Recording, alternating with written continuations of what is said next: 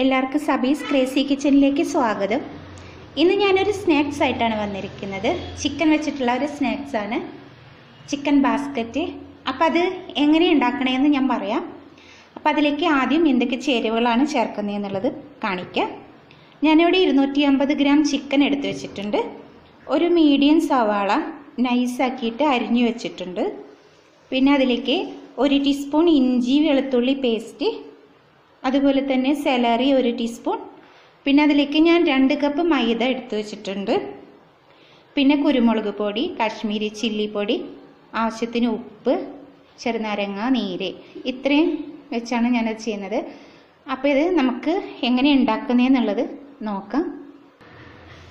ആദ്യം നമുക്ക് ചിക്കൻ ഒന്ന് അരച്ചെടുക്കാം. ചിക്കൻ്റെ കൂടെ ഞാനിവിടെ 2 ചെറിയ പീസ് പച്ചമുളക് എടുത്തിട്ടുണ്ട്. നമുക്കിത് രണ്ടും കൂടി ഇനി ഒന്ന് നന്നായിട്ടൊന്ന് അരച്ചെടുക്കാം. അപ്പോൾ 250 ഗ്രാം ചിക്കൻ നന്നായിട്ട് അരച്ചിട്ടുണ്ട്. ഇതിനകത്തോട്ട് നമുക്ക് ഒരു മീഡിയം സവോള നൈസാക്കിയിട്ട് അരിഞ്ഞ് അത് ചേർത്ത് കൊടുക്കാം.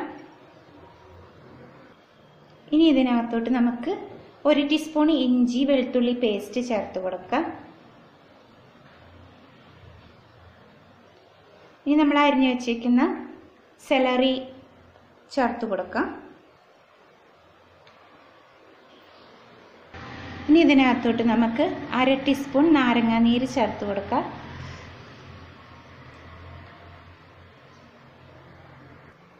അര ടീസ്പൂൺ കുരുമുളക് പൊടി,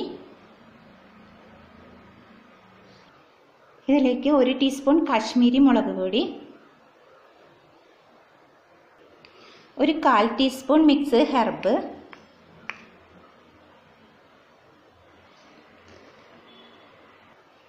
ഒരു 1/2 teaspoon soya sauce,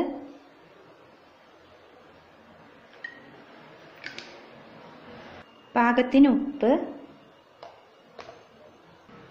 1 teaspoon oil,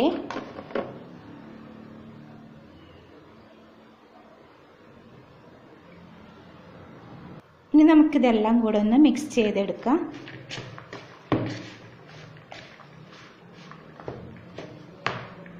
ഇനി കൈ വെച്ചിട്ടൊന്ന് നന്നായിട്ട് കുഴച്ച് കൊടുക്കുക. ഉപ്പൊക്കെ പാകത്തിനുണ്ടോ നോക്കണം.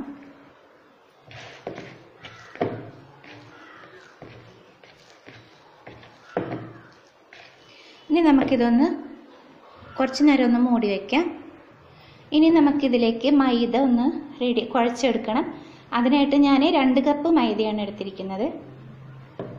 അതൊരു ബൗളിലോട്ട് ഇട്ട് കൊടുക്കുക. ഇതിലേക്ക് നമുക്ക് പാകത്തിന് ഉപ്പ് ചേർത്ത് കൊടുക്കാം. നമ്മളിതിൻ്റെ ഫില്ലിങ്ങിൽ ഓൾറെഡി ഉപ്പ് ചേർത്തിട്ടുണ്ട്, അപ്പോൾ അതിനനുസരിച്ച് മാവിൽ ചേർത്ത് കൊടുക്കുക. ഇനി ഇതിലേക്ക് നമുക്ക് പാകത്തിന് വെള്ളം ചേർത്തിട്ട് ഒന്ന് കുഴച്ചെടുക്കാം. ചപ്പാത്തി മാവിനെ പോലെ, എന്നാൽ കുറച്ചുകൂടി സോഫ്റ്റ് വേണം. അങ്ങനെ നമുക്കൊന്ന് കുഴച്ചെടുക്കാം. അപ്പം മാവ് നന്നായി കുഴച്ചെടുത്തിട്ടുണ്ട്. ഇനി നമുക്കിതൊരു അരമണിക്കൂറോളം റെസ്റ്റ് ചെയ്യാൻ വയ്ക്കാം. ഒന്ന് മൂടി വയ്ക്കുക. ഇനി നമുക്കിതിൻ്റെ ഫില്ലിംഗ് ഒന്ന് സെറ്റ് ചെയ്യാം. അതിനായിട്ട് ഞാനിവിടെ ഇതേപോലെ ഒരു പ്ലേറ്റ് എടുത്തിട്ടുണ്ട്. അതിൽ സ്വല്പം വെജിറ്റബിൾ ഓയിലൊന്ന് പുരട്ടി കൊടുത്തിട്ടുണ്ട്. ഇനി നമ്മുടെ കയ്യിൽ സ്വല്പം ഓയിലൊന്ന് തടവി കൊടുക്കുക. ഇനി ഇതിന്ന് നമുക്ക് ഓരോ ബോൾസായിട്ട് എടുക്കുക. എന്നിട്ട് ഇഷ്ടമുള്ള ഷേപ്പിൽ തന്നെ, ഇപ്പോൾ ബോൾ പോലെ വേണമെങ്കിൽ അങ്ങനെ എടുക്കുക, അല്ല ഇതേപോലെയാണ് വെച്ചെങ്കിൽ അങ്ങനെ എടുക്കാം. ഞാനിപ്പോൾ ഇതേ ഈ ഒരു ഷേപ്പിലാണ് എടുത്തിരിക്കുന്നത്. അപ്പം നമുക്കിതെല്ലാം ഇങ്ങനെ ഉരുട്ടിയെടുക്കാം, റോൾ ചെയ്തെടുക്കുക. അപ്പം ഞാനിവിടെ ചിക്കൻ ഫില്ലിങ് എല്ലാം ഇതേപോലെ റോൾ ചെയ്തെടുത്തിട്ടുണ്ട്. ഇനി നമുക്കിതൊന്ന് ഫ്രൈ ചെയ്തെടുക്കണം. അപ്പം നമുക്കിനി അതൊന്ന് ഫ്രൈ ചെയ്തെടുക്കാം. അപ്പം ഞാനൊരു പാൻ വെച്ച് ചൂടായിട്ടുണ്ട്.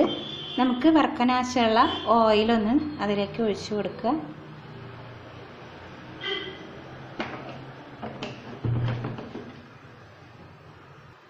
ഓയിലൊന്ന് ചൂടായി വന്നു കഴിഞ്ഞാൽ നമുക്കൊരു മീഡിയം ഫ്ലെയിമിൽ ഇതൊന്ന് ഫ്രൈ ചെയ്തെടുക്കാം. ഇപ്പോൾ ഓയിൽ ചൂടായിട്ടുണ്ട്. ഞാനിത് ഓരോന്നായിട്ടൊന്ന് ഫ്രൈ ചെയ്തെടുക്കുകയാണ്.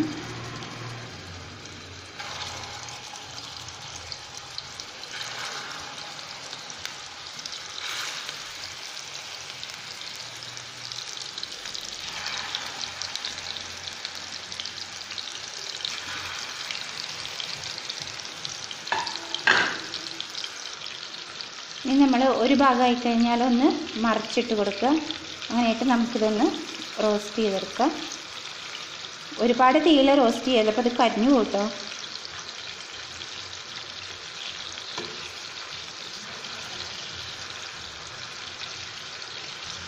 ഇപ്പോൾ എല്ലാ ഭാഗവും മറിച്ചിട്ട് കഴിഞ്ഞു. ഇനി ഇതേപോലെ മറിച്ചിട്ട് അങ്ങനെ ഒന്ന് ഫ്രൈ ചെയ്തെടുക്കുക. ഇപ്പം നമ്മുടെ ചിക്കൻ ഫില്ലിങ് ഫ്രൈ ചെയ്ത് എടുത്തിട്ടുണ്ട്. ഇനി നമുക്ക് സ്റ്റവ് ഓഫ് ചെയ്ത് ഇതൊന്ന് എണ്ണയിൽ നിന്ന് മാറ്റി വയ്ക്കാം. ഇനി നമുക്ക് നമ്മളിവിടെ തയ്യാറാക്കി വെച്ചിരിക്കുന്ന മൈദാമാവ് ഒന്ന് കുഴച്ച് വെച്ചിരിക്കുന്ന മാവ് നമുക്കൊന്ന് പരത്തിയെടുക്കണം. നന്നായിട്ടൊന്ന് ഒന്നുകൂടി സോഫ്റ്റ് ആക്കുക. ഇനി നമുക്കിത് ഒന്ന് ബോൾസ് ആക്കിയിട്ടെടുക്കാം.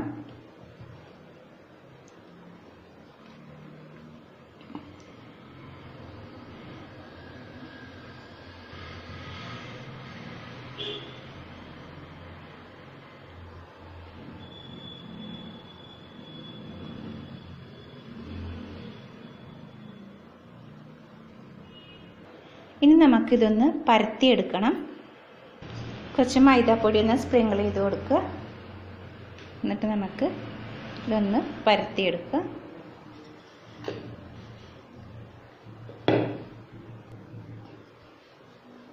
നമുക്കിതേപോലെ കനം കുറച്ചൊന്ന് പരത്തിയെടുക്കുക.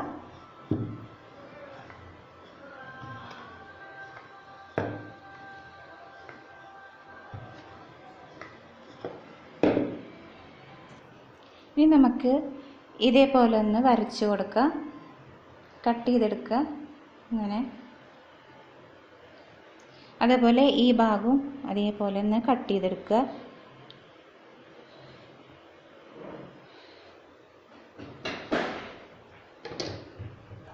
ഇനി ഇതിനുള്ളിലേക്ക് നമുക്ക് ഫില്ലിങ് വെച്ച് കൊടുക്കാം.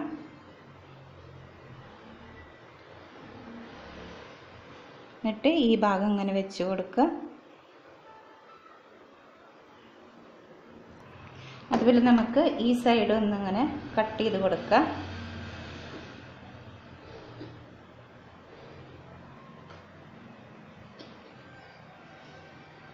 അതേപോലെ ഈ ഭാഗം ഒന്ന് കട്ട് ചെയ്ത് കൊടുക്കുക.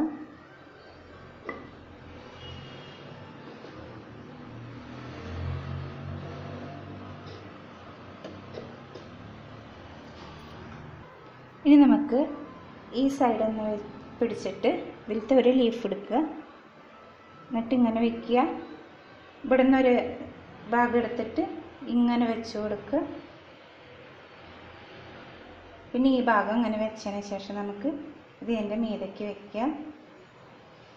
അതുപോലെ ഓരോന്നും ഇങ്ങനെ കൊട്ട നെയ്യുന്ന പോലെ നെയ്തെടുക്കണം നമുക്ക്. പിന്നെ അടുത്തത് ഇതിൻ്റെ അടിയിലേക്ക് കൊടുക്കുക, അടുത്ത ഭാഗം. പിന്നെ ഇതിൻ്റെ മീതെ കൂടെ വയ്ക്കുക. പിന്നെ ഇത് അടിയിൽ കൂടെ കൊടുക്കുക. അങ്ങനെ നമുക്ക് ഇത് ഫുള്ളായിട്ടൊന്ന് നെയ്തെടുക്കാം. ഈ സൈഡൊക്കെ നമുക്കൊന്ന് ആവശ്യമില്ലാത്തങ്ങനെ കട്ട് ചെയ്ത് കൊടുക്കുക. അതുപോലെ ഈ സൈഡ്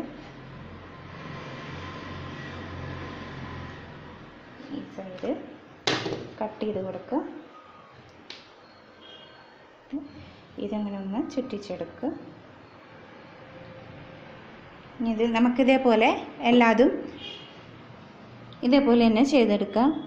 അപ്പം നമ്മൾ ചിക്കനെല്ലാം ഇതേപോലെ പൊതിഞ്ഞെടുത്തിട്ടുണ്ട്. ഇനി നമുക്കിതൊന്ന് ഫ്രൈ ചെയ്തെടുക്കാം. ഞാനിവിടെ ഒരു ചീഞ്ചട്ടി അടുപ്പത്ത് വെച്ചിട്ടുണ്ട്.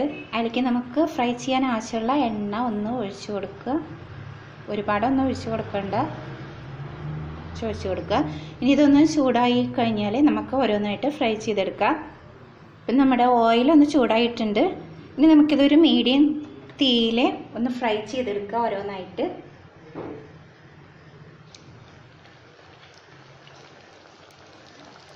ആദ്യം ഒരെണ്ണം വെച്ചിട്ട് നോക്കി നോക്കാം.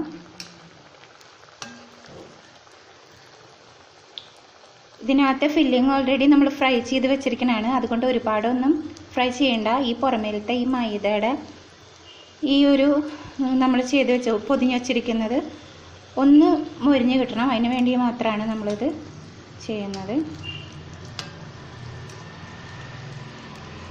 അപ്പോൾ ആദ്യത്തെ ഫ്രൈ ആയിട്ടുണ്ട്. ഇത്രയ്ക്ക് മതി, ഒരുപാട് കരിഞ്ഞു പോകണ്ട. ഇനി നമുക്ക് ഓരോന്നും ഇതേപോലെ ഫ്രൈ ചെയ്തെടുക്കാം. അപ്പം നമ്മുടെ ചിക്കൻ ബാസ്ക്കറ്റ് ഇവിടെ റെഡി ആയിട്ടുണ്ട്. ഞാൻ ചിക്കൻ ബാസ്ക്കറ്റ് എന്നാണ് പേരിട്ടേക്കണം, എന്ത് വേണമെങ്കിൽ വിളിക്കുക. അപ്പം ഞാൻ അത് ടൊമാറ്റോ സോസിൻ്റെ കൂടെ നമുക്ക് കഴിക്കാം. അതുപോലെ എല്ലാവരും ഇത് വീട്ടിൽ ട്രൈ ചെയ്ത് നോക്കണം. നല്ല ടേസ്റ്റി, കുട്ടികൾക്കൊക്കെ ഇഷ്ടപ്പെടുന്ന ഒരു സ്നാക്സാണ്.